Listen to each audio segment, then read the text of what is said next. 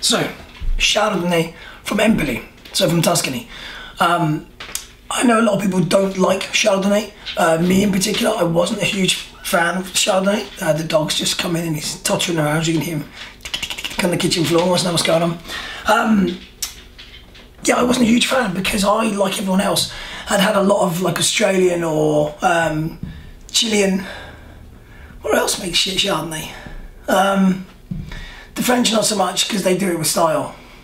But what was happening is these producers were over oaking their wines, so you get a lot of butteriness. Some people love the butteriness. And a Chablis, I agree, it's nice because it's made well and it's at the right level, it's balanced well, everything's in the right place. But some places are just like, yeah, chuck oak chips in the tank and it'll taste oaky and it'll be brilliant, and pff, awful wines.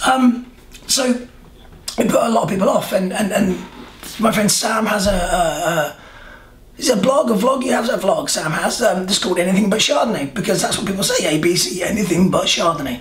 Gonna change his mind though, because this is incredible. So this is made by Lorenzo, that makes the Le Pietrine that we import. He also makes the Renegato, which is, and his Riesling.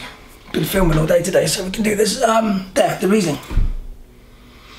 That's amazing, by the way. If you want something a bit different, a Riesling from Empoli in Tuscany, blow your freaking mind. So here's Chardonnay. I gave this to a lady called Jill, who does the markets that I do, and she was like, oh, I'm not a big fan of, like, just try it. And she tried it. She was like, that is amazing. That is the most amazing. Oh, she bought a bottle. Boom. Next week, if you got any more Chardonnay? So what I do is I rotate the wines. I didn't know she loved it that much.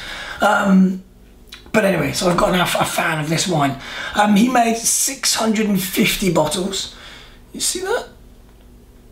So 650 bottles from this vintage, 2019. So it's very, very limited, very small production. Spends a little bit of time in oak, not a huge amount of time, so you still get a little bit of that richness, butteriness, like I said, but not in spades. So it's there just to kind of take the edge off, but you still get a lot of that fresh fruit coming through. If you've never had a Chardonnay with no oak, it's worth a try. I love them because it's really fruity. Like citrus fruits are cop out. I'm not great with the fruits, as you know, but that's the predominant flavours because it's got acidity, freshness. It's a little bit snappy. You're like, oh, that's really quite lovely. What is that? Chardonnay? You what? Because you're used to that buttery kind of richness.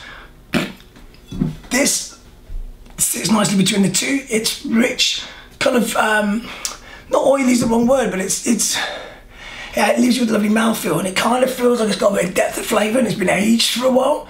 So yeah, one to stand up and notice. Have a go.